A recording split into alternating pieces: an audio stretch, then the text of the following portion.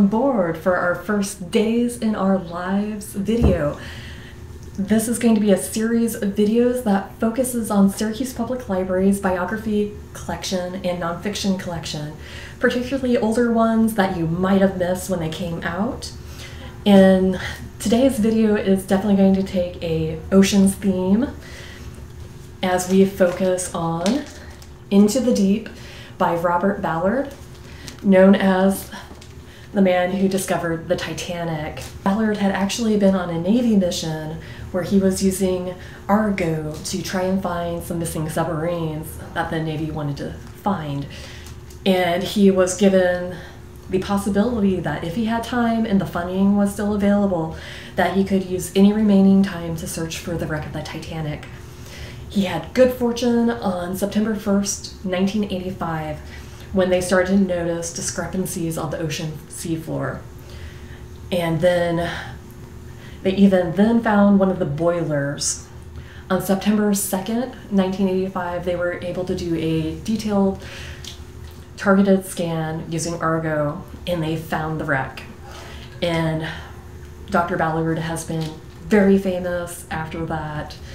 However, as he notes in his memoir, there is so much more to his career than finding the Titanic. Discovering the Titanic was an experience of a lifetime, an accomplishment I'm proud of, to be sure, but there's so much more to my story.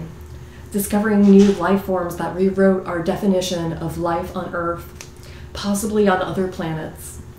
Finding other sunken vessels, Lusitania, Bismarck, Yorktown, PT 109, and answering questions that lingered about their fate and those who perished with them. Tracing ancient trade routes in the Mediterranean and the Black Sea, pulling up precious Roman, Greek, and Phoenician artifacts, and confirming hypotheses about a great flood in biblical times. Developing robots that can roam the ocean floor 24/7, sending video back up to the surface with views better than any we might have been able to get by diving in submersibles. Had a life full of adventures, and his memoir highlights these adventures that he has had and the discoveries he has made through his long career. And I cannot recommend this biography enough. Like, just reading the segments, he has a very wonderful writing voice, and it feels very personal, and you just become enraptured, especially when he's describing those days in September when they came across the Titanic and just like their reactions to having found it, and how they didn't quite know what to expect, and they were concerned that Argo might get caught up in some of the wires. But of course, when the Titanic went down, the funnels were ripped off, and those wires were like no longer there. And then being able to confirm what some survivors had said as far as the ship breaking apart. So I highly recommend starting with Dr. Ballard's book, and if after you read his accounts you really want to know more about like the Titanic or some of the other wrecks that he's talked about, visit our nonfiction section. We have this wonderful oversized book, which will be in the oversized section. This one not only covers Titanic, but also its sister ships, the Olympic and Britannic. The Britannic was sunk in World War I, where it was serving as a hospital ship. It hit a mine, and unfortunately, where it hit was pretty close to like the impact that the iceberg had on the Titanic. And so it went down, even though like land was in sight and the captain was trying to rush to it.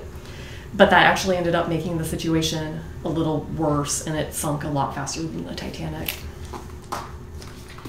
Then a classic Titanic history book that we have is A Night to Remember by Walter Lord.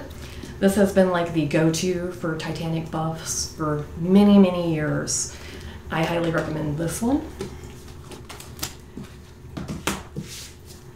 And then we have The Ship of Dreams, The Sinking of the Titanic and the End of the Edwardian Era. And this one is by Gareth Russell.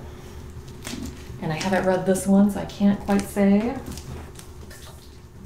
And then a brand new one that we have is Sinkable, Obsession, the Deep Sea, and the Shipwreck of the Titanic. And this one is written by Daniel Stone. It's on my to-read list currently. And for another shipwreck that Dr. Ballard had discovered, we have Dead Wake by Eric Larson, which is about the sinking of the Lusitania.